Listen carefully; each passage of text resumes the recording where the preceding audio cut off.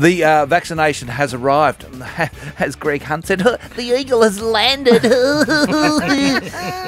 Yes, the vaccination is here, and we saw over the weekend, first in line was a World War II survivor, and she was the age of 85 and gave the reverse V sign, V for vaccine, up yours. And ScoMo was right there beside her too. You got to love that bloke, don't you? When the whole country was on fire, where was he?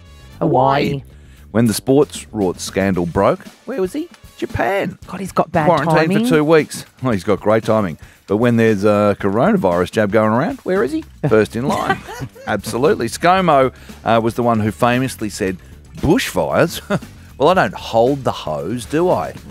But he was just about grabbing the syringe last night and jabbing it in there. He's saying, oh, no, I'm just doing it as the Prime Minister, just to show everyone that it's safe. No, you're not.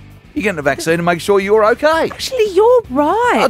Hello. What would have been better is if he had said, I was scheduled to have this vaccine, but he's an elderly person. Or a frontline worker. Yeah. Or a security guard working at a hotel. And I'll stand aside while somebody else gets there. No.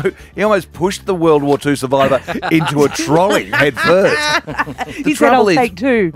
I suppose, good news, bad news, good call, bad call. First, people who are vaccinated, at least we can see whether there's a side effect. Yes. Okay? So now we're watching those people to see if there's side effects. If one of those side effects is pooping your dacks at the Engadine McDonald's, how will we know? I know, it's very, very hard. Is that a side effect or is that just ScoMo?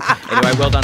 Got the Moonman in the morning. Sydney's 104.9 Triple M.